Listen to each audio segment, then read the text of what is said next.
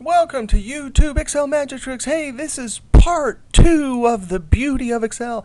Hey, we were in the middle of creating a bunch of sales analysis with formulas. If I scroll over, here were our assumptions and inputs. We made a little income statement. Now we're analyzing sales. We have our units, and remember these units, these are labels that all these formulas here we use, and they're based on formulas. This revenue, variable cost, all based on our assumption numbers. Hey, let's calculate our contribution margin. We were kind of cut off in the last one, so I'll do it again. Equals, oh yeah, whatever our revenue is minus our variable cost. Contribution margin means how much is left over to pay fixed costs. Control Enter. That's a relative cell reference that's always going to look 2 to my left and subtract 1 to my left. So when I double click the fill handle and send it down, when I go down to the last one and click F2, that puts it into edit mode. Boom, you can see the formula work. 2 to my left minus 1 to my left. Escape. Now let's go do fixed costs. Fixed costs, well, those are the same for every single possible units sold. So we're going to click in cell H2 and say equals. I'm going to scroll over and get my fixed costs, which are in B14. B14. Oh, but I need that locked when I'm copying it down. So I'm going to hit my F4 key once and twice. That $ in front of the number means row reference. So when I'm copying down across the rows, it's locked. Control Enter. I'm going to double click my fill handle with my angry rabbit and send it down. Oh, that is so magic. Hey, let's do our net income formula, but instead of putting it in one cell and double click and send it down, highlight the whole range first. Whoa, that jumped way over there. There's the whole range. And now my formula is going to be in the white cell at the top. Equals 2 cells to the left minus 1 cell to the left. That formula with relative cell references will work all the way down. So since we highlighted the range first, now we can hold Control and tap Enter. That tells Excel to populate all those highlighted cells with the formula. You can see we have a bunch of losses there, and then not until 5,000 units do we start to make a little bit of a profit. Now, for our chart, we're going to do, in just a couple moments, we need total cost. So I'm going to highlight that whole range. And in the white cell at the top, I'm going to say equals SUM, open parentheses. I'm going to click on variable costs. And then I'm going to hold the Control key, which allows me to select areas that are not right next to each other, non-contiguous ranges, and then I'm going to click on fixed costs. That's it. Close parentheses. That formula will work all the way down. Please add the 2, 4 to my left and 2 to my left. Control Enter. You don't believe it? Click in the last cell down below and hit F2. No way. The blue one and the green one are 4 to my left and 2 to my left. Now, we have all of our formulas here for our sales analysis, and we have 2 last things to do. We have our assumption area. We have our income statement. We have some sale analysis. The last 2 things we want to do is we want to automatically add a little row of color like that every single time we change this input number. So we're going to use conditional formatting. And once we do that, then we'll make a chart. Control Z to get rid of that. Now, here's the trick to conditional formatting. I'm going to highlight the whole table. Even though it's off the screen a little bit, I have the whole table highlighted. And the key to this is to highlight the top corner cell in white first and then drag down. That top white corner will be important for conditional formatting.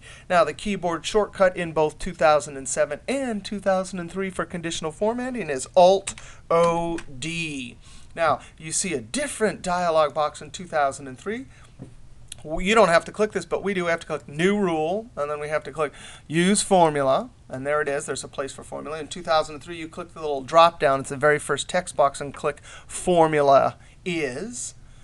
All right, now our formula, we got to think about this. This is conditional formatting. Even though we're going to enter the formula in our dialog box here, it actually gets stored in memory, and it gets copied down and over just like any other formula. So here, we got to think about this. We want the formula, that's going to be a true or false formula, to copy down. But when it hits our 5,000 right there, it's going to be, we want our formula to look there and say, are these equal? So when we copy down, let's just go ahead and start it. Let's click in the white cell, boom, and you see the formula starts to emerge there. But we don't want both dollar signs, because when we copy it down, we want it to move relatively. So when it sees for the row the units that are equal to there, it will know that they're equal. But when we copied across the columns, we want it locked. So we want the whole row formatted. So guess what? This formula, you need to hit F4, F4 twice so that the dollar sign is just in front of the row. Then we're going to say equals and click on this units in the assumption table. And here we want both locked, because when we copy it down, we want the first part to move relatively. So when it sees that, it says, OK, yes, that's true. And then when we copy this little first part over here, we want it locked. But this B11, sorry, it's locked when you're going down and over. That's the formula that will work. Now, let's click on the format. And let's click a format. I'm going to click on the fill in 2003. This says patterns. I'm going to click a color. I'm going to click OK. I'm going to click OK. I'm going to click OK. Now, let's see if that works. Let's change this to 6,000. Oh, that is so magic. Everything updated. Everything in the income statement, all the numbers here. I mean, none of the numbers there changed because it just changed the formatting. If we were to change this price per unit to 35 and hit enter, then all the numbers here change, all the numbers here change. But the conditional format doesn't, because we didn't change that. I'm going to Control Z twice. And now our last little step is to build a chart. Now I'm going to highlight units and revenues, and we're going to have to build an XY scatter diagram with a line. Not the line chart, but the XY scatter. Units are going to be X, and revenues are going to be Y. In 2007, you have to go to Insert Ribbon and click on Scatter. In 2003, you click on the Chart Wizard. In Step 1, you click Scatter. I'm going to click this one right here for Scatter with Straight Line. And there it is. We can see, if I click and drag this up here, we have our revenues. Now we need to add total costs and fixed costs. Now let's add fixed costs first. In 2003, you need to click on the Chart Wizard button once you have your chart and go to Step 2 and add data there. For us, we're going to have to go up to the context-sensitive ribbon, Design, Chart Tools Design, boop, and select Data. Now we want to add, so we're going to click Add. And what do we want to add? I'm actually going to click on Fixed Cost for the name. And the X's are going to be all of the units. Now watch this. I can't really see the right cell to click on, so I'm going to click in D1 and then hit my down arrow. Watch what happens right here when I hit my down arrow. It goes to D2, which is the first units. And since I can't highlight all this, I'm going to hold Control and Shift and down arrow. No way! That's such a cool keyboard shortcut that helps me in charting. Then I'm going to come down to these Y values. And I want to delete that equals array 1. It's got to be deleted. And then I'm going to come over to variable cost. No, this is fixed cost. So I'm going to click right there in H2 and hit Control Shift down arrow to highlight it. And then click OK. And then click OK. You can see our chart starting to emerge. Ooh, there's the fixed cost. That's at the point where our sales are above fixed cost. We need one more line, which is total costs. There they are over there.